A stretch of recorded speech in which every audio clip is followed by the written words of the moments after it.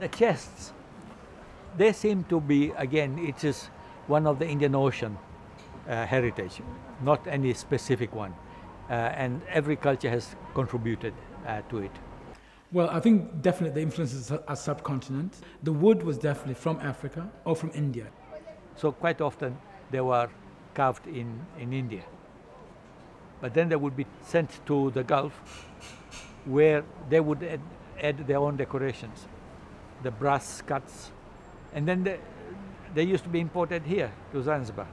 The chest was mainly used in homes.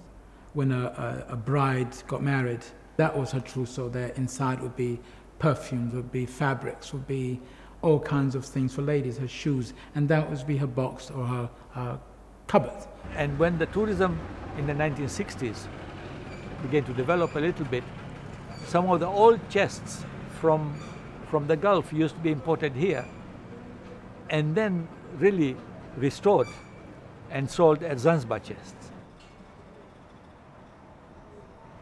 And they also used to be made here. But one thing, traditional Zanzibar chests, or the kind that you would have found in the Gulf, basically the wood was not carved. The wood was plain. It was just the structure of the box itself and the surface. The decoration was entirely nailed on top with brass cut design. Shughuli zangu ndio kazi hizi toka zamani, toka mdogo mimi najifundisha mbele ya mzee wangu kazi ya kufanya mashaba. Toka mdogo mimi najifundisha mbele ya mzee wangu kazi ya kufanya mashaba na kazi ya kufanya mambo ya sanduku. Ni kazi ya asili sio.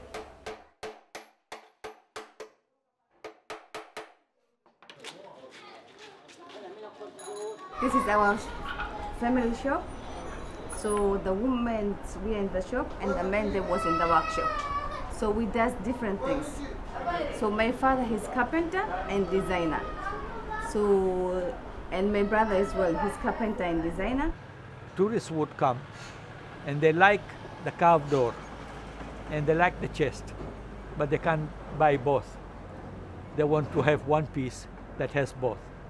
And it is to meet the demand of the tourists that they began to introduce these carvings onto the chests. So these are not part of the traditional art of this region. It is to meet the tourist desires. Maana unachora unavyotaka wewe mwenyewe, unakisia mimi leo nichore mchoro huu, kisha nafanya design nibadilishe, mara nafanya design hiyo nabadilisha mwenyewe tu. Kwamba kutafuta kitu kipya maana yake kiingie sio. Kuna kama haya inaitwa carving, kuna ile hapa inaitwa shirazi, ile hapa inaitwa sulti ya kuponda. Maana tunaponda ile. Bwana. Unaona kama hayo sulti ya kuponda. Sasa kuna mtu mwingine anakuambia mimi nataka ya kuponda, tunafanya ya kuponda. Mwingine kama nataka karafuu tupu, mpeleka karafuu. Mwingine anakuambia mimi nataka hivi. Nyingine wewe mwenyewe unabuni unavyoona wewe sawa, unabuni tu. Unajua kuna masanduku ya zamani sana. Ya zamani sasa sanduku asili yake zamani sana ni shirazi. Shirazi ni kutoka Iran. How we can know this is Shirazi? Shirazi to be cutting brass. Between those two is a Shirazi.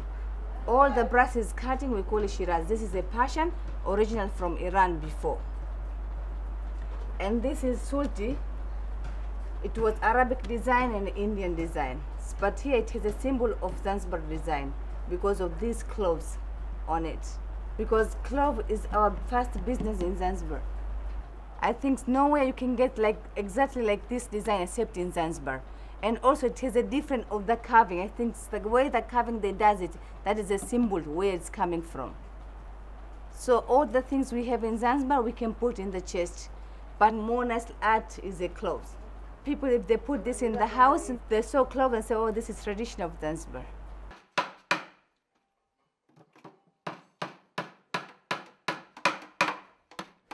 Anasema kwamba mimi sasa hivi nataka nifanye sulti. Sulti namuonesha design kama nataka design kama mawili matatu tunafanya. It satisfies the customers and it gives employment to the local carvers as well as develop their art, which otherwise would have died. We cannot really object.